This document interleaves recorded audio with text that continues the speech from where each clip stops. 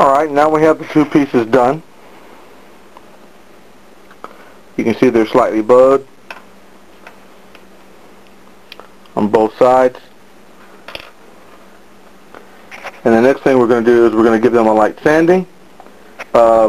Now they are completely done, except for another light sanding. We're going to go ahead and go back with the 320. For this particular type of metal, this being German silver, 320 will be fine. And we're going to give them a light sanding, and then we're going to make the loops.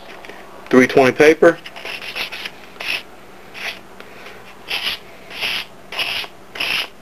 Over the tops.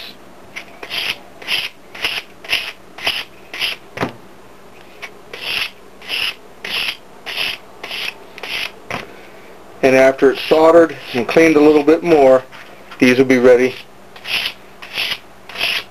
for the buffing machine.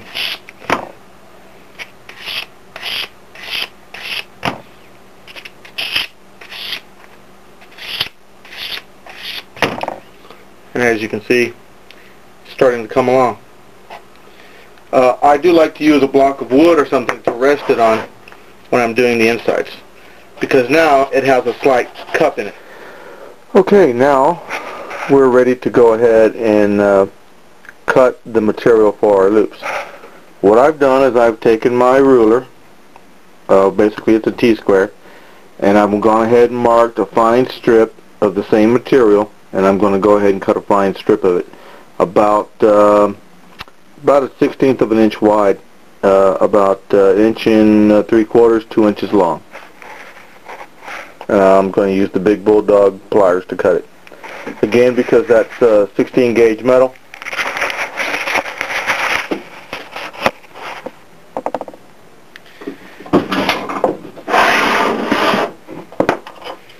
We'll be cutting on the line.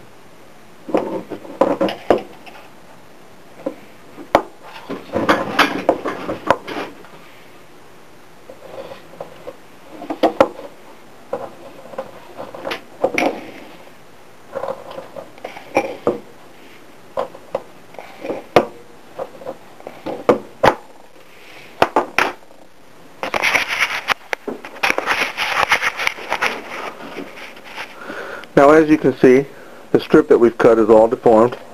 What we're going to do is we're going to go ahead and take our anvil and a mallet, and we're going to flatten that out.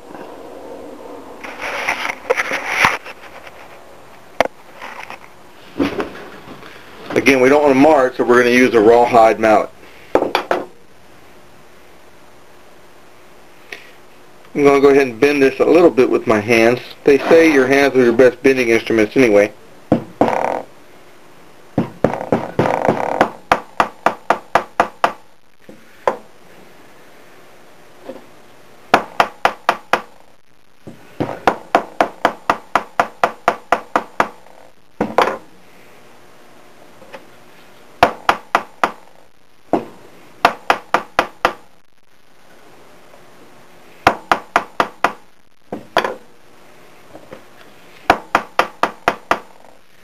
And now that I've got it straight,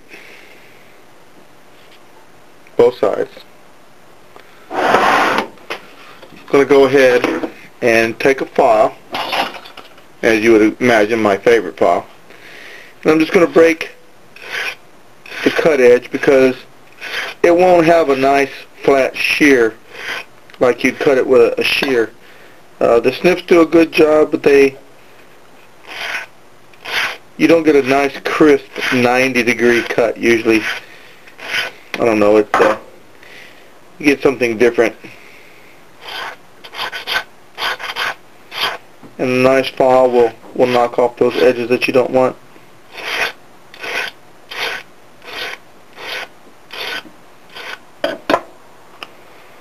And if there are any imperfections in the cut, let's say you don't make the cut dead on 100%, the file will take off the little high spots, and it actually make the line straighter.